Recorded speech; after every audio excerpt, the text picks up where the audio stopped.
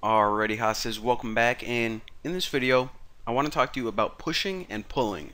Now, this is a cool little trick that you can do to make your columns appear in different orders depending on which device you're using. So for example, on a desktop, your columns are going to appear in completely different order than if you're looking at it on a phone, and I'll show you guys why it's handy and why you would ever want to do this. So I already have a row, and we'll just make a single row with like 3 columns in it for this little example. So I'm gonna make 3 different columns. So class, I'll just say col MD5, and let's give them each a different background too. So background, this will be a light green, and we'll just say like column A. And the first one, column A, we'll just say that this is our main banner. I don't know, maybe it's like a cool image we had made up, but this is the main banner for the home page. Now we also want to have 2 other columns, so I'll keep this one at 5 and put this one at 2, although it really doesn't matter. Just make sure that they all add up to 12. So this can be column B, and this can be column C. And let me change the background for each one. So light green, light coral, and light salmon. Alright, so right now, as you'd expect, whenever you run this, this is going to be first, this is going to be second, this is going to be third. So let's check that out. Alright, so A, B, and C, and now whenever we shrink it, A, B, and C. But here's the thing, our boss came in and he's like, Bucky, this is the main banner, so don't you want to put this in the middle for desktop sites? I'm like, yeah, that would actually be a good idea.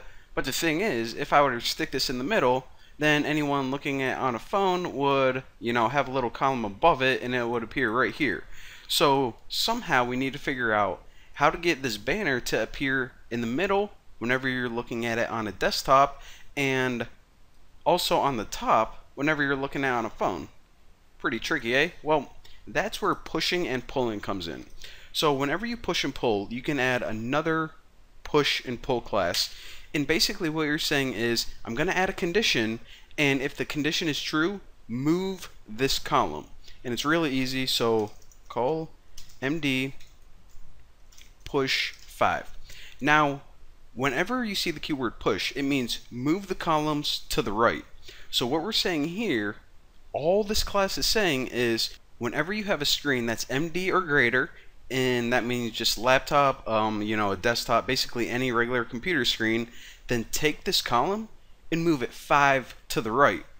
Now what that means is, since we move that one to the right, this one that's there right now, we got to move it 5 to the left. So pushing means move it 5 to the right, and pulling means move it 5 columns to the left. So now what happens, check it out, it usually was A, B, and C.